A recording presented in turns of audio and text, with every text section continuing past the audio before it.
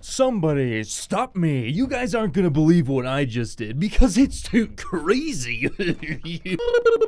So what did I do that's just so crazy? Well, I decided to go ahead and build the fastest PC you can possibly build right now, including it all into a custom loop and overclocking absolutely everything. Now, real quick, why did I decide to do this? Well, honestly, guys, it's always been a dream of mine to try and build the fastest PC possible, and well, it's always been out of reach before because the expense of doing something like this is just so astronomically high. But now that this is kind of like my business and I can write everything off as a business expense, I can almost justify building a PC like this, so of course I did. So hopefully you guys enjoy this video because it was a huge expense and a ton of work to produce this thing, and with that in mind, any likes, comments, and shares are really.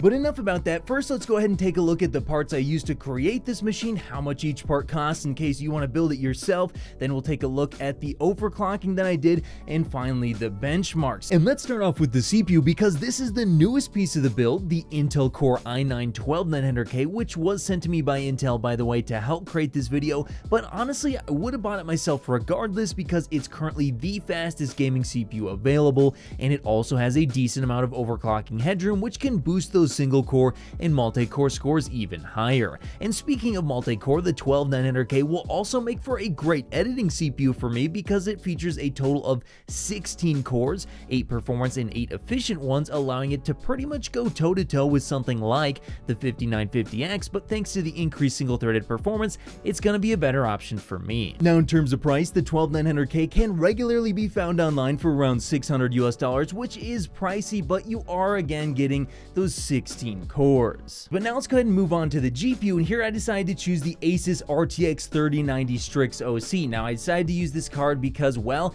it's the fastest card on the market, and on top of that, it needed to be NVIDIA because I needed to use it for GPU acceleration in Adobe Premiere. Now, in terms of cost, this thing can only be bought basically on eBay right now for around $3,300, which is just absolutely ludicrous.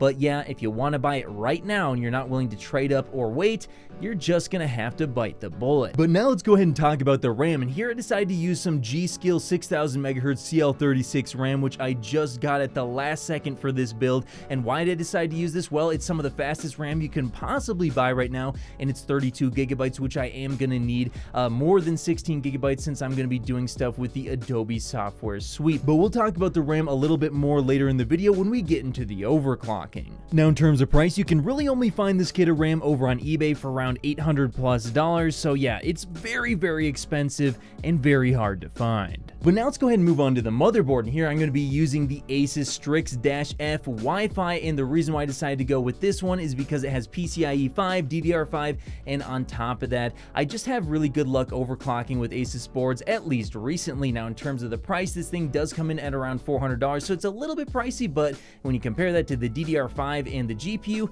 hey, it's starting to look not too bad. But now let's go ahead and move on to the storage, and here I decided to choose a Corsair MP600 XT 2TB as well as a Samsung 980 Pro 1TB. I decided to choose these because, well, I decided, hey, I'm just gonna go ahead and move on to all M.2 storage, and in terms of price between the two of these, it actually comes in at a total cost of $530, so that's definitely a lot to spend just on storage. And now moving on to the power supply, here I chose a Corsair HX 1200 Platinum because I need a lot of power, obviously, and this is gonna come in at a price of around $300 if you want to buy it right now. Next, we have the case, and here I chose the Corsair 1000D, and why? Well, I needed a lot of room to pull in two 480mm radiators in the front, and this comes in at a price of around $600, so that is definitely a very pricey case. And now for the cooling, I decided to do a custom loop with Corsair Hydro X, simply because I think they're really easy to work with. Now, why did I decide to go with custom cooling? Well, we're building the fastest PC possible, so you're definitely going to want to cool it very well, and you have something like 480 watts that you can draw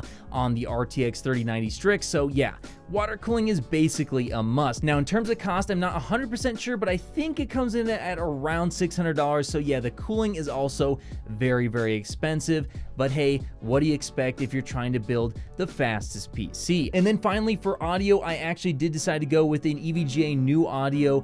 This thing, I think it comes in at around $100 on sale at times. The reason why I decided to choose this one, though, by the way, is because, well, I'm actually using some Hi-Fi Man Sundara headphones, and those headphones do require a little bit more power to drive, and it was just a little bit too much for my motherboard, so I went ahead and slapped that in. And so if we add all this up, it actually comes to a total cost of $7,335, which is just absolutely ridiculous. But what does $7,000 buy you? Well, we'll talk about that in just a minute, but first, let's get into the overclocking. And here I actually was able to get some pretty decent results. Let's just go over the graphics card real quick first, then we'll get into the CPU, which I think is a little more interesting. So with the GPU, I was able to lock in 4K games around 2055 megahertz. If you play at 1440p, you'll get a little bit higher clock speeds, but 4K is very demanding. And then on the memory, I was able to get an extra 2 gigahertz on that, so we're running 21.5 gigabits per second on the memory. So that's actually pretty good when it comes to the graphics. But now moving on to the CPU, here I was able to lock 5.1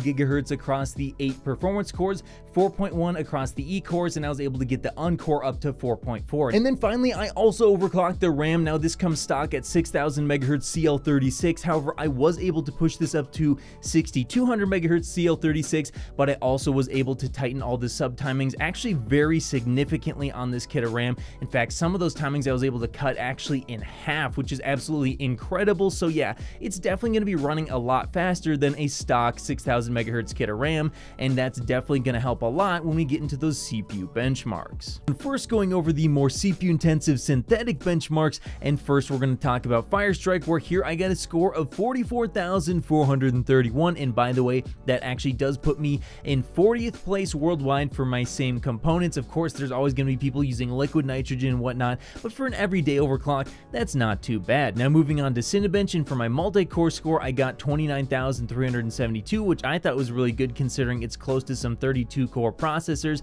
And then for the single-threaded performance, I got 2006, and I can get a little bit higher by doing some tricks in the BIOS, but honestly, it really doesn't make too much of a difference. And then moving on to TimeSpy Extreme, I got a score of 11,285, which just for perspective, that puts me in 37th place worldwide for my same setup. So again, I think that I scored pretty well there. And then moving on to the games, here we have Apex Legends at 4K Ultra with no anti-aliasing, and for the average, got 172 FPS, and then for the minimum, I got 105 FPS, so definitely very playable at high refresh rates. Then moving on to Baldur's Gate 3 4K Ultra, here I got an average of 83 frames per second and a minimum of 62 frames per second, so once again, this is going to feel very smooth for this type of game. And then finally, we have Halo Infinite at 4K Ultra, and here I got an average of 70 FPS and a minimum of 51 FPS. So there you go, that's what over $7,000 can buy you in terms of performance when you're trying to build the absolute fastest gaming and workstation PC, and it is definitely hands down the fastest PC I have ever used. It's definitely like just super awesome. The CPU itself cranks through everything I need. In terms of graphics, it's just like way more than what I need playing on in 4K OLED. It's just like maxed out at 120 FPS at all times in basically every single game I play, and so it's just a fantastic experience. And again, if you want to build it yourself, go ahead, but yeah, it's gonna be really pricey.